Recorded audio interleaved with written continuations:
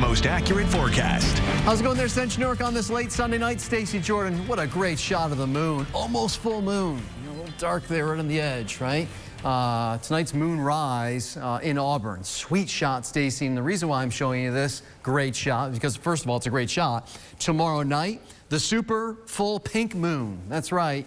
It's the full moon in April, called the pink moon because of a wildflower in the eastern part of North America. That's how it got its name, all right, with this, the blossoming of that flower. And it's the first of two super moons this year, 2021. And why is it the super moon? It's because the moon's orbit's closest to the Earth at that point, okay? So it's 18,000 miles closer than it normally is in its orbit around the Earth. So that makes it bigger and brighter. How much bigger and brighter? Well, 7% larger in the sky, 16% brighter than average. The full moon occurs at 11:32 tomorrow night. It rises over the east-southeast horizon tomorrow evening at 7:36. So just take a look at that. We should have a clear enough sky to get a nice glimpse of that big full moon coming up over the horizon. That's, again, tomorrow evening. It starts coming up at 7:36. There are the numbers for today. 59 over 40, just 100th of an inch of rainfall. That was this morning. Temperatures, well, there you go. We're in the mid to upper 30s for the most part. So it's chilly. Wind gust close to 30 out of the west-northwest. That gives us wind chills mainly in the 20s. Yeah, what happened, right? Back into the chill. Winds gust over the next 12 hours. They're going to stay kind of gusty near 30 for the next 2 or 3 hours. Come down a little bit for tomorrow, but still kind of gusty at times near 25 miles per hour. So they'll add a coolness to the air, accentuate the coolness, I should say.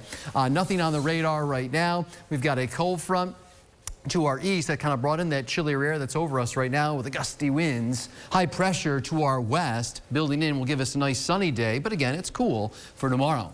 Warm front here, leading edge to warmer air. This will march toward us, and it's kind of leading edge to some summer air mass, but it doesn't look like the core of that air mass is going to get in here. All right, let's look at your timecast. So again, it stays pretty windy through the night. Winds ease up a little bit by morning, but still a good breeze blowing out there as you head out to school and work. Few clouds around, but all in all, a mostly sunny sky. We start off in the low and mid 30s. We see our temperatures rise into the 50s. I think these numbers are just too low. So again, let's say low and mid 50s for highs for tomorrow. But the breeze makes it feel cooler. There you go.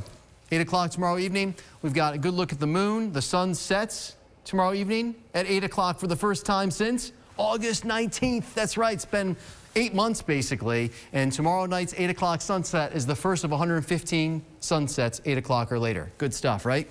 Clouds rolling in later tomorrow night, maybe a late night shower. Could be a spotty shower with intervals of sun here on Tuesday, but mainly dry. Temperatures 60s to maybe 70 with enough sunshine. The real warm stuff should stay south, but we do get a little warmer Wednesday, we think. Mid-70s with a few showers and thunder showers in the afternoon possible Wednesday.